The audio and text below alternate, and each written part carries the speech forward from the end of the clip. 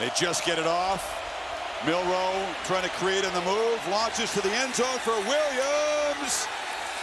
Touchdown! He got a foot down somehow, some way. He did. And Alabama is alive because of an incredible play on the move by Milroe. There is a marker down. They're having a conversation back at the 35, so let's wait. He got this, obviously he got the snap off. The foot got down. If it holds up, it's a touchdown. That's true freshman against true freshman. Throw it up and give him a chance.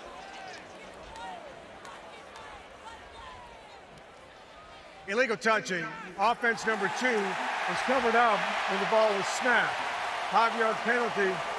Loss of down. First down.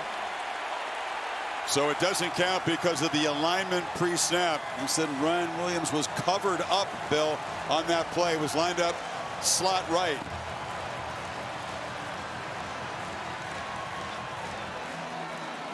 I personally don't see the cover up there. Help me out. Here's Ryan Williams. And here is the outside. He's not covered up. Well, I've got 2 guys in the backfield to the right and 1 guy up on the line of scrimmage. Watch this, Bill, at the end. The flag comes in right here.